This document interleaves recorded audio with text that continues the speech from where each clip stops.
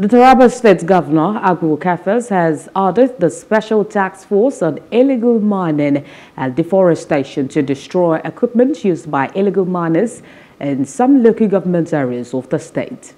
Receiving the committee's report at the Government House in Jalingo, the governor said it is better for illegal miners to lose their equipment than for the residents to be killed by pollution from their illegal activities. Chairman of the committee appeals to the governor to declare a state of emergency in some local government areas of the state as a result of damages done to their land by illegal miners. Task force,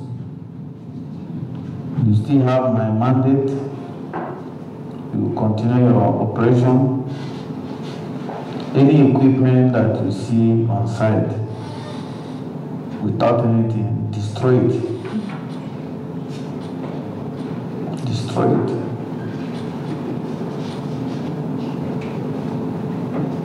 It's better to destroy equipment than to cost lives of people.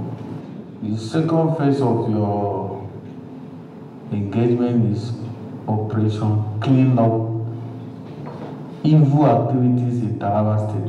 I assure you, Your Excellency, that the committee is poised to carry out the assigned responsibility with all sense of professionalism. Hello, hope you enjoyed the news. Please do subscribe to our YouTube channel and don't forget to hit the notification button so you get notified about fresh news updates.